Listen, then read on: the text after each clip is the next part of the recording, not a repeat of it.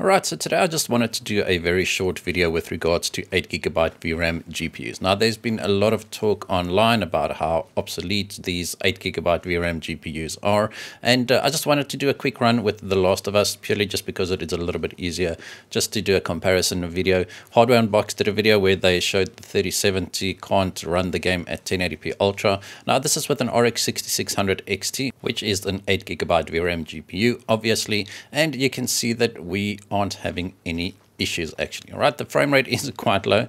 I wouldn't play at 1080p Ultra with this GPU, but we aren't seeing a lot of frame time spikes with the new patch. This is patch version 1.0.5 and it released yesterday at the time of recording this video, so I just thought I'd make a quick comparison video for you. Let's just go over the settings here just to show you that we are running at 1080p Ultra. You can see that our VRAM, well, our supposed VRAM usage is around 9 gigabytes, which is obviously 1 gig more than what we have currently. But there you go, those are all the Ultra settings. I haven't cut anything in this video. This is all done real time. So let's just have a look in comparison to the Hardware Unboxed video as well.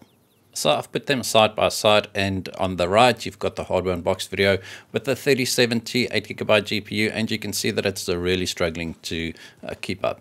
So I'm not trying to discredit them at all. This was the state the game was released in. Even 12GB GPUs had issues running at 1440p Ultra. I tested it with the RTX 4070 Ti and it just wasn't that great. But you can see that the 3070 is really struggling here. Don't mind the frame rate. I mean, personally I wouldn't play like this. The frame rate is a little bit low, but you can see that we aren't seeing the exact same issues with the new patch. Now I'm going to be honest that this patch doesn't fix everything, although it is a step in the right direction. This game crashed on me more times than not. Alright, let's just see. I'm going to test this game now at 1440p Ultra, still with the same GPU.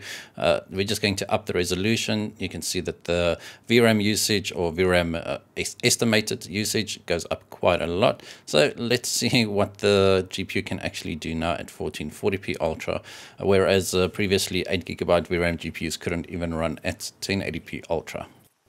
And as you can see, the frame rate is quite low. I mean, 30 frames per second is definitely not what I'd consider ideal, but you can see that the frame time graph is pretty smooth.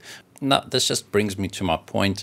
I don't think you should be using new games that have so many issues at launch to do comparison videos. You can see that the performance between the two versions of the game is completely different. I think Steve's video was done at patch version 103 or 104, one of the two, but this is with patch 105, and you can see that it is even playable at 1440p. Well, playable might be a strong word. All I'm referring to is the frame time consistency, which is greatly improved.